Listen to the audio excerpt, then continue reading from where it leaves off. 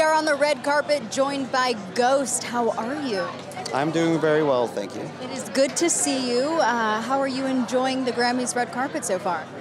So far, we just recently arrived, and basically the walk down here is just like, okay, oh, hey, oh, right, okay, and all right, okay, I'll move over here. Now, I feel like this red carpet is so fun because I feel like it can distract you from any nerves that you may have. Are you a little nervous for your nomination tonight? What usually happens when we are nominated for anything is I'm very cool and I feel relaxed about just being perfectly content with just being nominated up until the moment when it's time. And then I start feeling extremely competitive, hateful, and, you know, ready to fight. No, I'm not. It's fine. It's all good.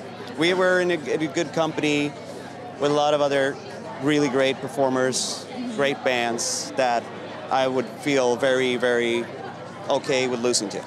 Do you have a speech already prepared just in case? This time around, I actually have one. So we'll see if we'll use that.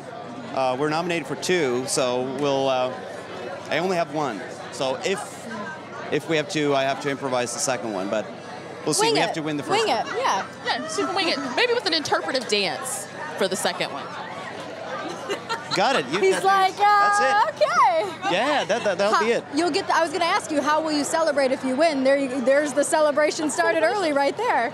With the interpretational dance. Yes, that's how I'll. You have to do it now. They're on. This is going to happen.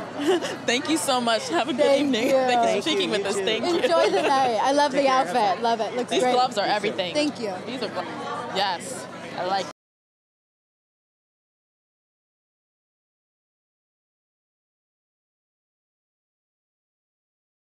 What's up, y'all? This is B.O.B. This is G-Eazy. I'm Mo. This is Julia Michaels. This is Logic. Make sure you subscribe to the Recording Academy channel. Flex.